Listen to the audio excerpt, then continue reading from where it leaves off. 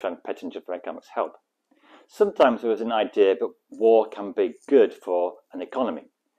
And an example of this could be, say, the United States during the Second World War, the Korea War and Vietnam War. Because when there was a big conflict, the American economy vastly increased. The government spent more money on munitions and the army, so there was a big increase in demand. The economy recovered, unemployment fell, and living standards improved during these wars, especially in the 50s and 60s. So some companies also did very well, those making the munitions and armaments.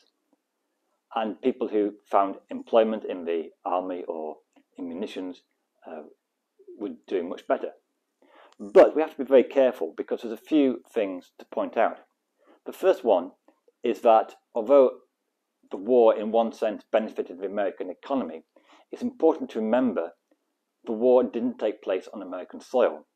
It took place in Europe and then in Korea and Vietnam. So a lot of the devastation of the war took place outside America. So America got the war without any costs happening on its soil. The second thing is that it is true that the Second World War kind of kick-started the American economy and got it out of the Great Depression. But it's very important to remember that there would have been many better ways to kick-start the economy and get the economy out of recession. Rather than building an army, you could have built new hospitals or schools, Keynesian demand management. And the same effect could have been had if the American government had earlier decided to seek full employment rather than allowing mass unemployment to continue into the late 1930s. The second thing is, there's an interesting idea in economics called the broken window fallacy. Suppose that somebody breaks a window, then you have to pay a glazier to come in and fix your window. So the glazier is happy, he's got an increase in income, and he goes and spends it at the local pub.